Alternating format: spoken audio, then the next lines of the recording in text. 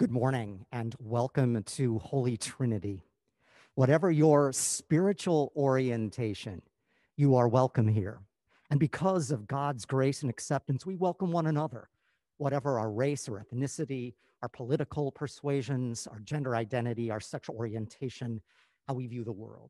So we're so glad you're worshiping with us this morning. Our guest preacher today is Pastor Stephen Bowman from St. Luke Church on Belmont, and part of our Lakeview Lutheran Coalition. During this year, we will be hearing from all the pastors of those congregations, and we look forward to his message today. We begin our liturgy now with the gathering hymn.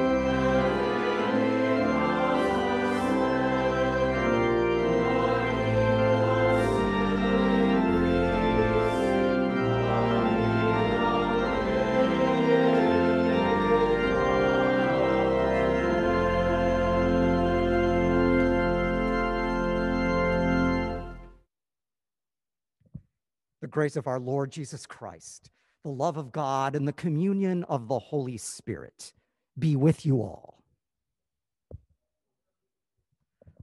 Let us pray.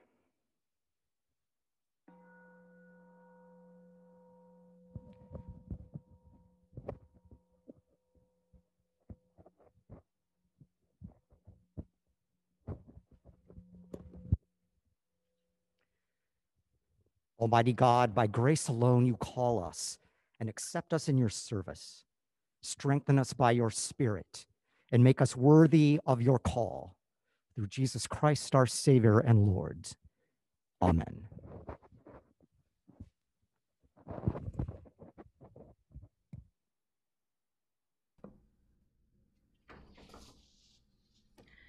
A reading from Jonah. The word of the Lord came to Jonah a second time, saying, Get up, go to Nineveh, that great city, and proclaim it to the message that I tell you. So Jonah set out and went to Nineveh, according to the word of the Lord. Now Nineveh was an exceedingly large city, a 3 days' walk across. Jonah began to go into the city, going a day's walk, and he cried out, 40 days more, and Nineveh shall be overthrown. And the people of Nineveh believed God. They proclaimed a fast, and everyone, great and small, put on sackcloth. When God saw what they did, how they turned from their evil ways, God had second thoughts about the calamity that God had said would be done to them, and God did not do it. Word of God, word of life. Thanks be to God. God alone is my rock and my salvation. God alone is my rock and my salvation. For God alone I wait in silence. Truly my hope is in God. God alone is my rock and my salvation, my stronghold, so that I shall never be shaken.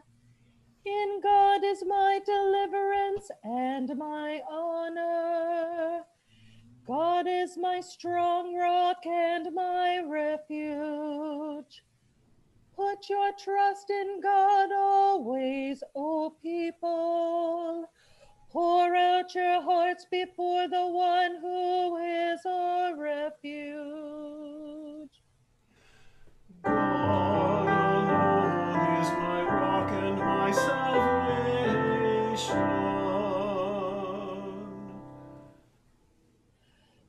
Those of high degree are but a fleeting breath. Those of low estate cannot be trusted. Placed on the scales together, they weigh even less than a breath. Put no trust in extortion. In robbery, take no empty pride. Though wealth increase, set not your heart upon it.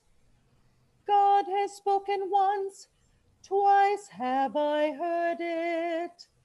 That power belongs to God.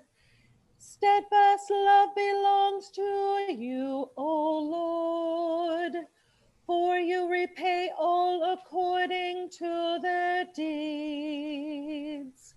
God alone is my rock and my salvation.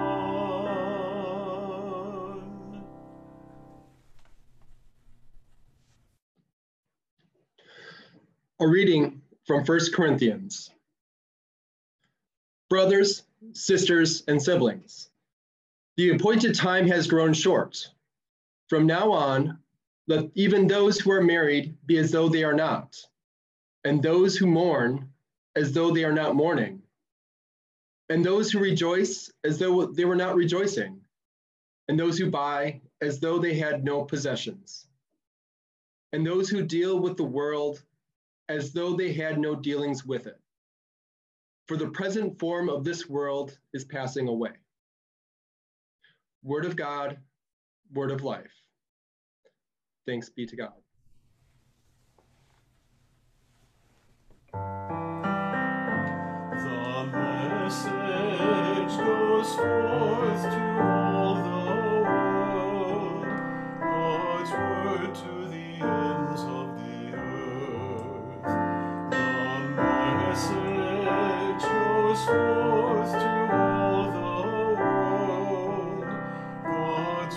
Lord, to the ends of the earth.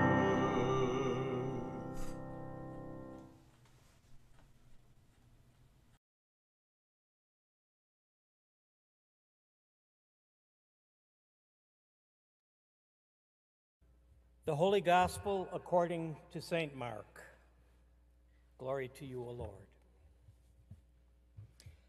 Now, after John was arrested, Jesus came to Galilee, proclaiming the good news of God and saying, "The time is fulfilled and the kingdom of God has come near. Repent and believe in the good news." As Jesus passed along the Sea of Galilee, he saw Simon and his brother Andrew casting a net into the sea, for they were fishermen. And Jesus said to them, "Follow me, and I will make you fish for people."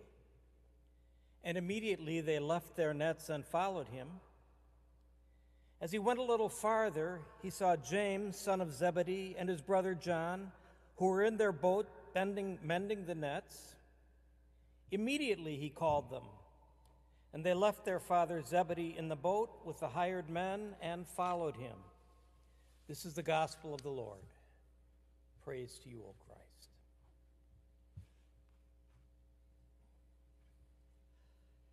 As you can see, our altar and all of our vestments are set for this coming Sunday, which is the 137th anniversary of St. Luke congregation. So I'm preaching to you in the days after Epiphany, but maybe a good reminder that each of us bring unique histories and context to this work we are doing together. It's my honor to share the gospel with you and to preach today. In the name of Jesus, amen. So I was fishing with my grandpa in Wisconsin. I was maybe 10 years old. My grandpa was a teacher at Concordia Seminary and a pastor. And he looked at me apropos of nothing and simply said, "Oh, Stephen, you know, the only death you ever have to be afraid of is already behind you in your baptism." And he went on fishing. What does a 10-year-old do with that? But it stays with you. Another message from a grandparent about security and refuge. I'm driving along the Major Deegan Expressway past my former cathedral, Yankee Stadium, in the Bronx. I pull up to the light on Fordham Road, and someone's waiting there to do my window. He cleans my window. He noticed that I was wearing my clerical collar, and he said, "Father, Jesus Christ, I ought to be giving you money." Yes. He took out a clean rag and wiped the window again, came over to my side window and said, "Father, the earth is the Lord's and the fullness thereof. God bless you, Father." I got out of the car, pulled over. "Tell me about yourself." And he did. He told me about a life that slips under the weight of a vision for his neighborhood that spends more money for prisons than for education in the budget. But also some of his own choices and addictions. He told me about his life. "What gives you hope?" I asked him. And he told me about his grandmother who took him to a river in North Carolina with their church where he was baptized. And everything this young man was going through was not choked out, but came alive at a small piece of plastic, a sign of the church, the hem of the garment where maybe it could be touched. The only death we ever have to fear is already behind us in our baptism. In the season of Epiphany, we saw Jesus go into the same water as my friend in the Bronx, and as my grandfather, and as you and me, and come out of the water secure in Jesus' identity and in the love and in being the beloved of the one who created us all. This baptismal refuge is beautifully expressed in the psalm for today, Psalm 62. For God alone I wait in silence. Truly my hope is in God. God alone is my rock and my salvation, my stronghold, so that I shall never be shaken. And on it goes. And just listen to the images of security and safety and refuge just pile up. God is my hope, my rock, my salvation, my stronghold, my deliverance, my honor, my strong rock, my refuge, power. And the bottom line, steadfast love belongs to you, O Lord. And there's a rhythm to this psalm. It begins with a personal expression of faith, of trust, a personal expression. You alone, God, and nothing else is my rock, my security. God alone is my rock. And then, like James and John and the others Jesus called to follow him and join him in announcing and living out, the time is fulfilled, the kingdom of God has come near, the psalmist becomes a witness, an evangelist, a disciple. The psalmist moves from personal testimony to exhortation and invitation for people to trust God. From the psalm, put your trust in God always, O people. Pour out your hearts before the one who is our refuge. The psalmist addresses the people as evangelist and disciple. And then the psalmist turns directly to God, the rock, the refuge, in prayer. Steadfast love belongs to you, O Lord, for you repay all according to their needs. This psalm, this God, is for the asylum seeker caravan coming to us from Honduras, refugees from violence, but also climate refugees fleeing the death of floods. This psalm, this God, is for all who seek refuge from adversaries, who seek relief from, in the words of our new president, our uncivil war. It's a psalm for a stronghold from the pandemic, deliverance from poverty, salvation and hope in the midst of fear and death, honor in the face of racial inequity. Beloved, what in your life causes you to seek refuge, to long to be secure and safe? Beloved, in our churches, what is causing us to fear the present and the future, or for us to seek security or shelter? For God alone I wait in silence. God is my hope, my rock, my salvation, my stronghold, my deliverance, my honor, my strong rock, my refuge. Power belongs to God, and the bottom line, steadfast love belongs to you, O Lord. Is it any wonder the inauguration took on the shape of a church service, so steeped in a longing for a presence and power deeper than the multiple crises, the constant lies, the threats, anger, fear, and social and political paralysis, seeking, yearning for a refuge, a steadfast love which might hold everything we're going through in a graceful embrace. we had a bit of a revival, didn't we? Jesus shared that longing at the Galilean seashore and offered the steadfast love promised from God. The time is fulfilled, and the kingdom of God has come near. Repent and believe the good news. He echoed the witness of the psalmist. Put your trust in God always, O people. Pour out your hearts before the one who is our refuge. The psalm and Jesus echo an earlier offer of sanctuary and deliverance. The gospel according to Jonah begins with these words. The word of the Lord came to Jonah a second time. Our persistent God keeps calling.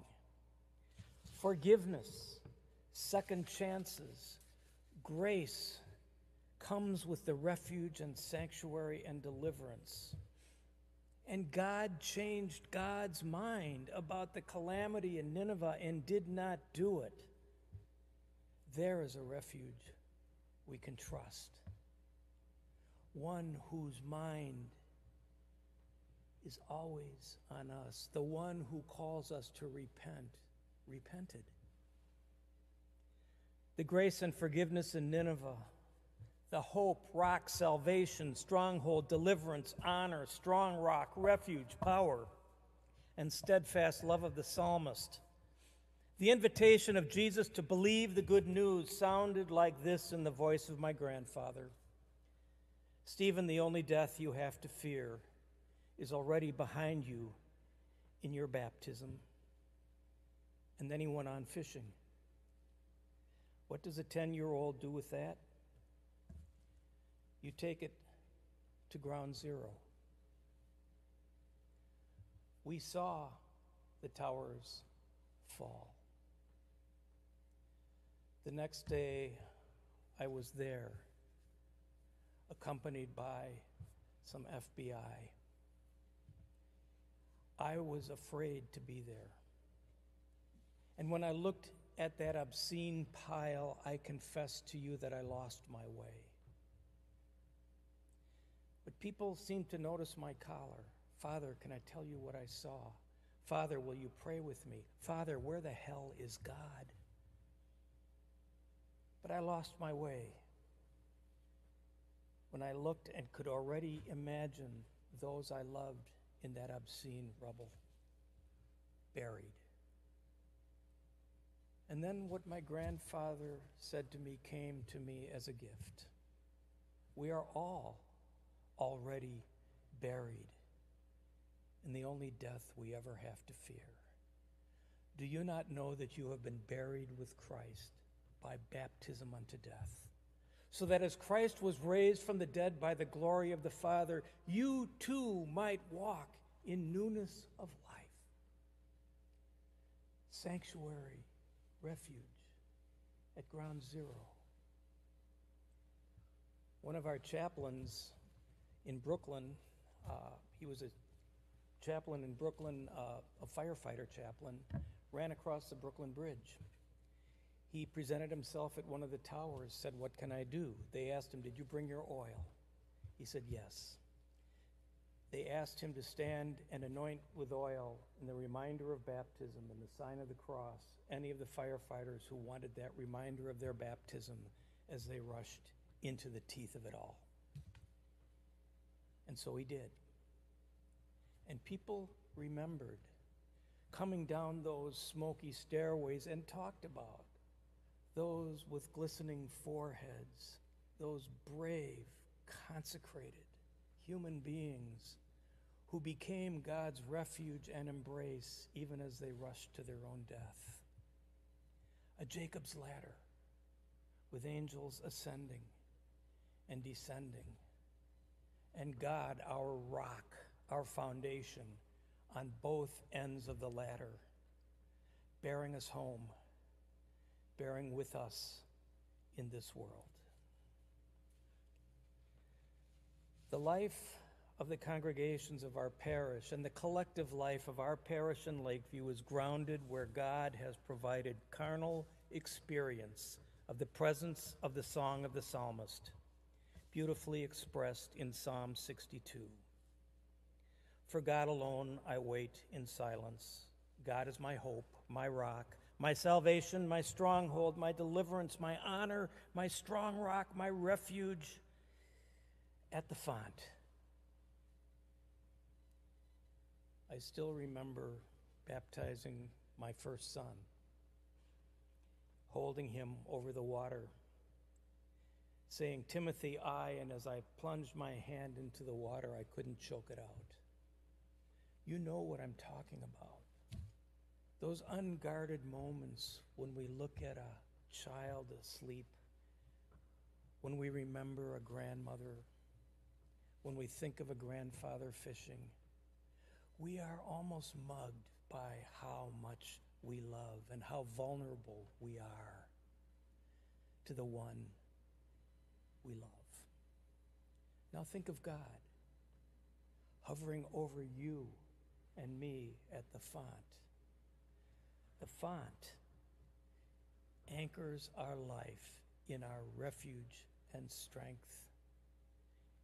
And we go out together into our community and into the world with that baptism, with our death already behind us, to be in our own mission and ministry, reminders that the kingdom of God is near, that the good news has come, and to be a reason to believe. And at the table, our life is anchored. The last time that I saw my grandma, she was in the Altenheim in St. Louis. I came with bread and wine, and I was afraid she wouldn't remember me. She looked at me. I think you belong to me, she said. And then she called out my name, Stevie. Grandma, the body of Christ for you. Grandma, the blood of Christ for you. And the last thing she said, thank you for remembering me. Beloved, our life together is anchored in word and sacrament. But then we become what we eat and what we were baptized into. We become the body of Christ in the world. And because Jesus called Andrew and Peter and Zebedee and James, we don't have to do it alone. We're better together. And in the Holy Spirit's tether, we will remember that we are partners in the gospel. We were baptized into a body, and God keeps calling Jonahs and Andrews and Simons today, like the voice of a young poet laureate, Amanda Gorman, who in her own way echoed Psalm 65, we will rebuild, reconcile, and recover in every known nook of our nation, in every corner called our country. Our people, diverse and beautiful, will emerge, battered and beautiful. When the day comes, we step out of the shade, aflame and unafraid. The new dawn blossoms as we free it. For there is always light, if only we're brave enough to see it. If only we're brave enough to be it. Beloved, let's see it and be it here in Lakeview and beyond together. Remember, the only death we ever have to fear is already behind us in our baptism. In the name of the Father, and the Son, and the Holy Spirit.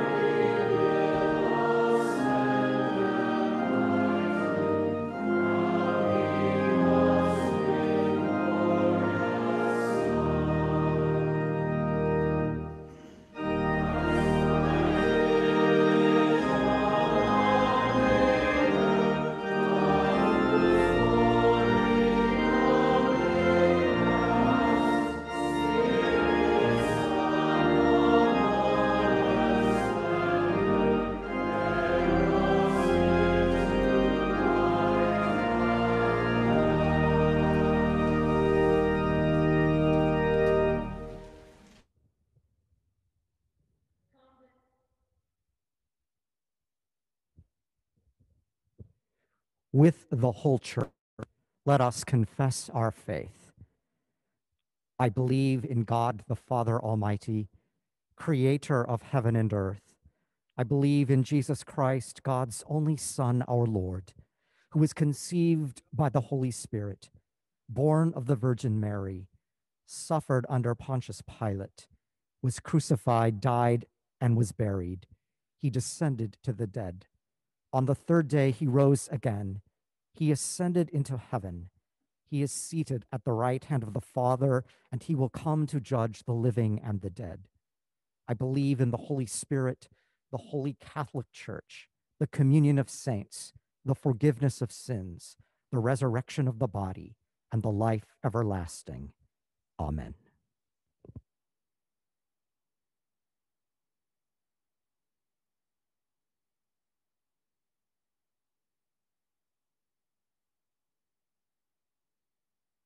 Bonding together to Christ's call, let us offer our prayers for all in need, responding to each petition, receive our prayer. We pray for the church, especially our bishops, pastors, deacons, musicians, and servers, that God's Spirit empower all the baptized with wisdom to follow Christ's call. O God, our salvation, receive our prayer. We pray for Sunday schools and for all parish education, for teachers and participants, young and old, that God form the faithful even when classes cannot regularly meet in person. O God, our salvation, receive our prayer.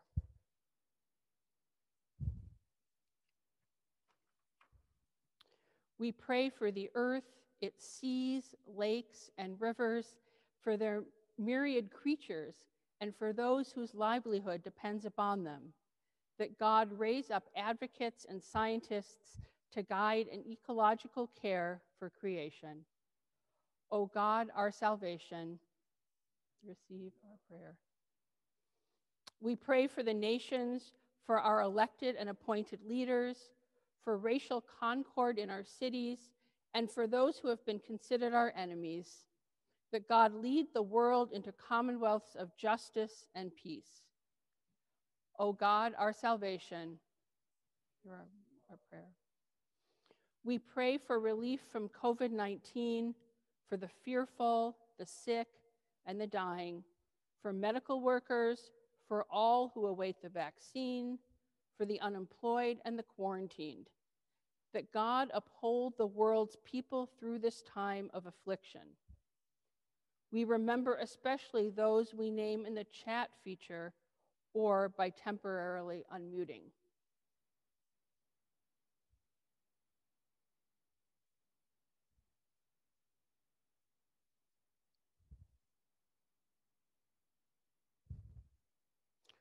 O God, our salvation, receive our prayer.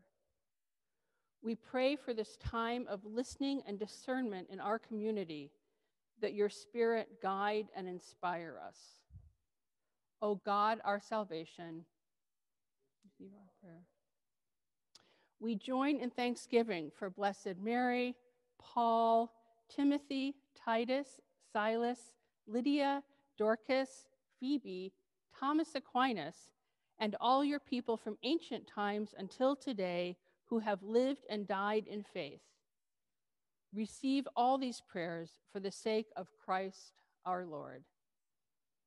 Amen.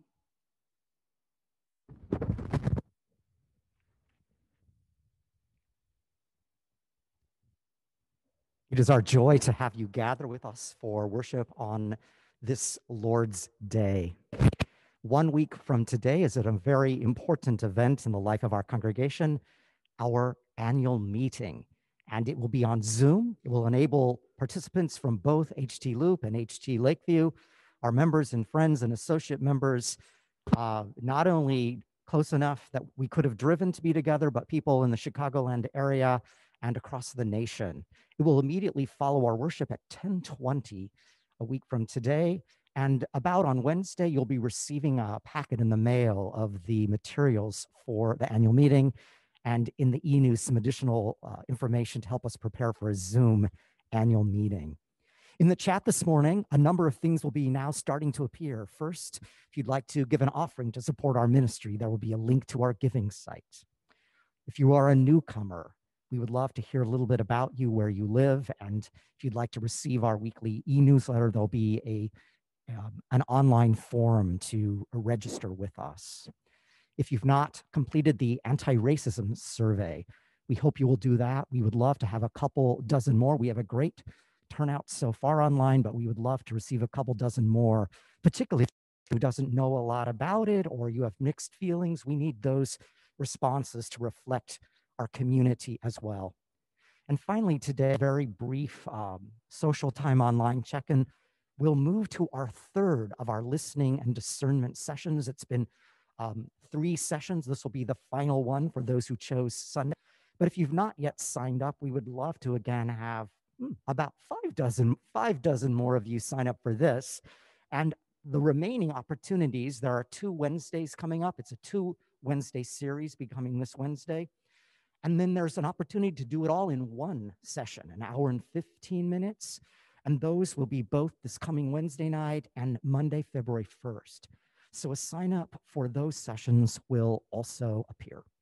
We continue now with our musical offering as we consider the various ways that we offer our lives, our resources, our gratitude to the kingdom of God and how it is furthered through our ministries and our lives.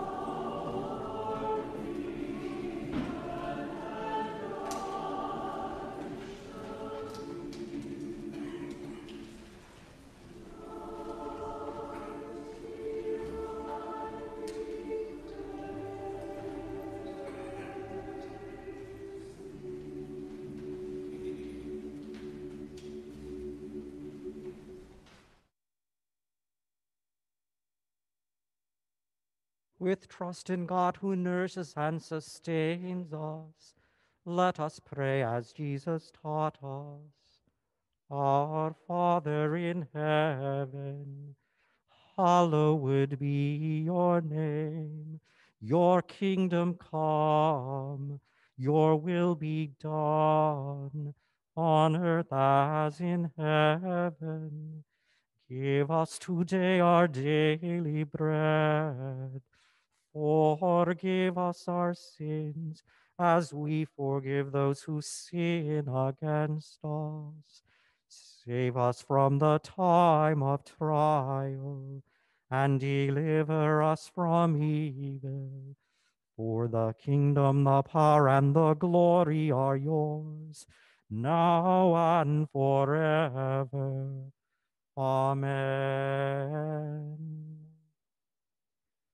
Life is short, and we do not have too much time to gladden the hearts of those who travel with us.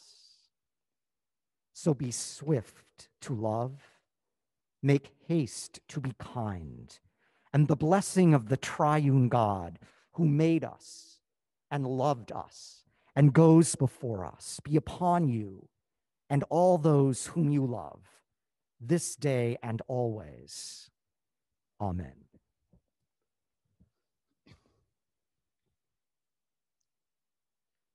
Go in peace, serve the Lord. Thanks be to God. God accepts us as we are, whether our hair is combed or we're still in our jammies. So let's turn on our cameras now and go to gallery view. The peace of Christ be with you always. And And also with you. Peace be with you. Be with you. Peace, come, peace. Peace be with you. Peace. Peace, Peace be with you. Christ be with you. peace. Peace.